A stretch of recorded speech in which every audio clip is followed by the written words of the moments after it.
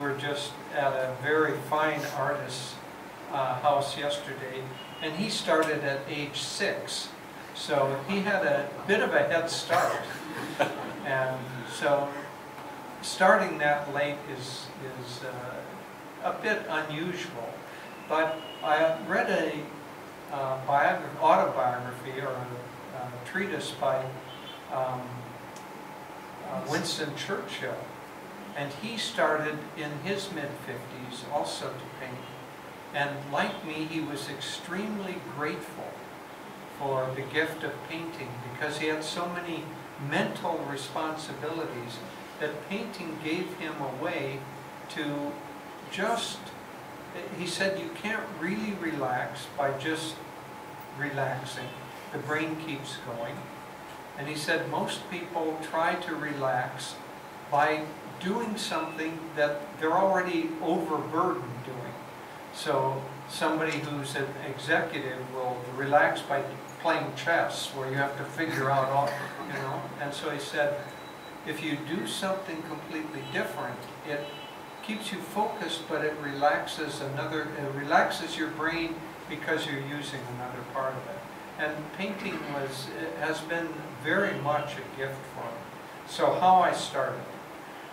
First of all, I came from an artistic family. My father was an architect, my mother was a weaver and became an architect by marriage with my father.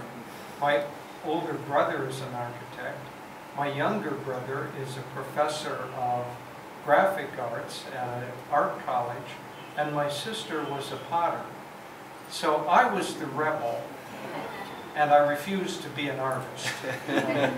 But I suppose it was somewhere in my genetic makeup.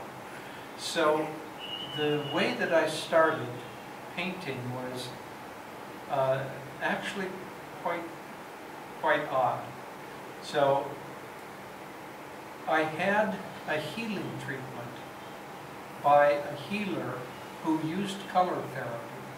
And to be honest, subtle healing treatments don't usually have very much effect on me. But this time, you look into a long chrome tube, and at the end of that tube was a very bright color. And he was an inventor, and so he had invented a means by which he could turn a dial, and it changed the frequency of the light, so he could have 1,000,000 different lights shining. And so he did muscle testing and determined through that what color your body needed, and then he would provide that exact wavelength of color. It was quite interesting. And as I say, I usually don't get much benefit from these kinds of things, but when I finished that treatment, it felt like my body was filled with helium. I felt hardly touching the floor. And the colors stayed in my mind very vividly for 2 or 3 weeks after that. So I realized from that somewhere in my psyche or my physical body, I needed color vibration. And I thought, well, maybe I would create a little theatrical gel and put it on the altar, and somehow that seemed kind of hokey, kind of amateurish. I didn't really resonate with that. Well, one of the qualities of our family, and especially my mother, was she had the attitude that if anyone in the world had done anything, then I can do it too. And she was always involved in some project. Very, very energetic person. And so I grew up always taking on projects, often initiated by my mother. So after rejecting the idea of the gels, I thought, well, I could create color by painting. And so we had a big wall in our living room that was about the size of that, a blank wall, and it had a little painting on it about the size of the spiritual eye, little bitty painting and a big wall. And I thought, well, we need a bigger painting. And so I went to this local art store, and I was so ignorant that I didn't even know what kind of paints to buy.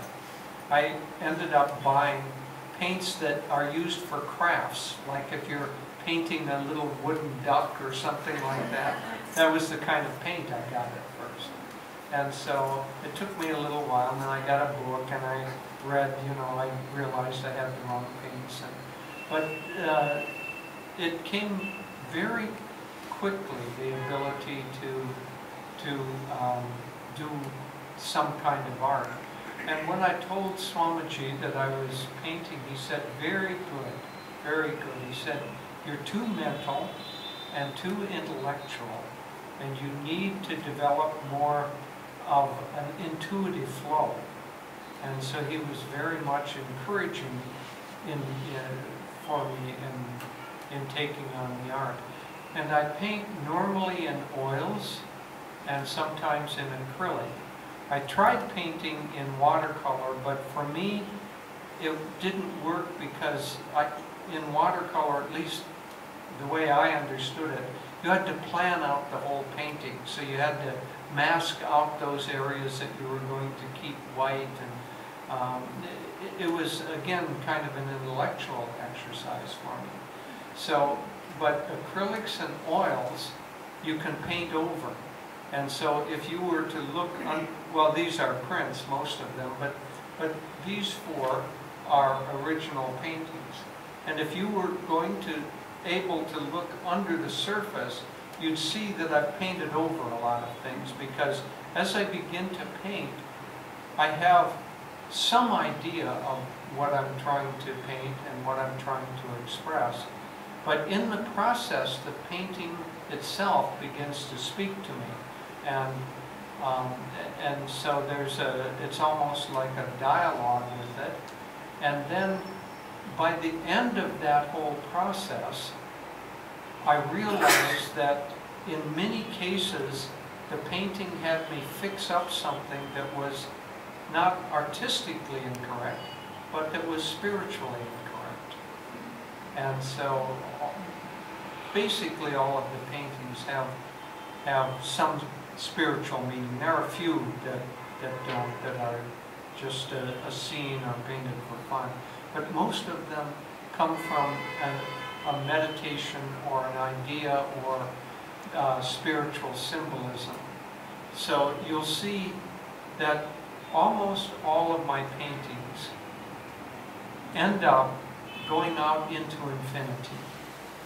This famous artist that we were with yesterday, almost all of his paintings were enclosed.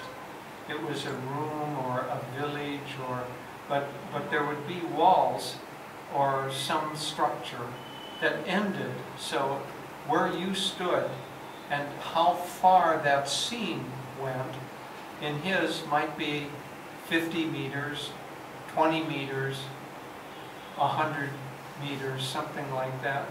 Mine, generally speaking, are 25,000 miles, 100,000 miles. They just go off into infinity, and that's part of what inspires me artistically and in meditation.